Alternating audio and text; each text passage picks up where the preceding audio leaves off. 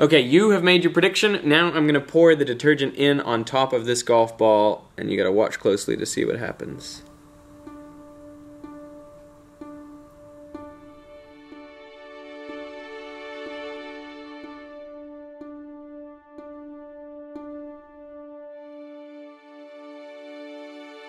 What do you think? What do you see? It is going up. It's going up. It's going up. What do you think about that? Why would it be going up? Because we're increasing the total volume that's in the container, and everything's just moving up a level, right?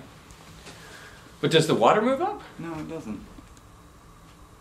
That's weird. The salt water is pulling it upwards. Only the salt water? Yeah. But before it, like, it had the salt water, but it only went up a little, like a little bit over the salt water. Right, now it's sticking up even more.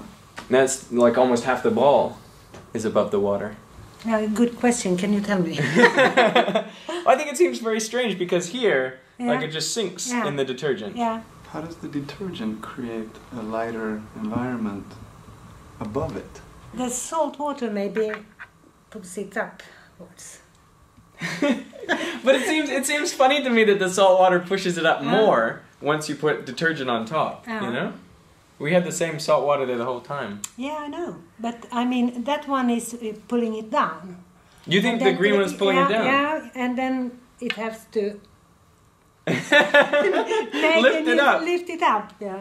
The way buoyancy works is there's the upward force created by the weight of fluid that is displaced. So before, you know, there was that little bit of the ball that was sticking out into the air. Right. And that is displacing the air, so the air is providing a little bit of a buoyant force. Sure. But if you replace the air with detergent, this is more dense than the air. Yeah. And so that little buoyant force, due to that little bit that's sticking up, actually becomes a bigger buoyant force. Yeah. So actually, like, displacing a little bit of detergent creates a bigger buoyant force, which lifts it up a little bit. So I think it's actually the green one. I think it's actually the detergent which provides a little bit of extra lift and pulls it up. Interesting. Fantastic.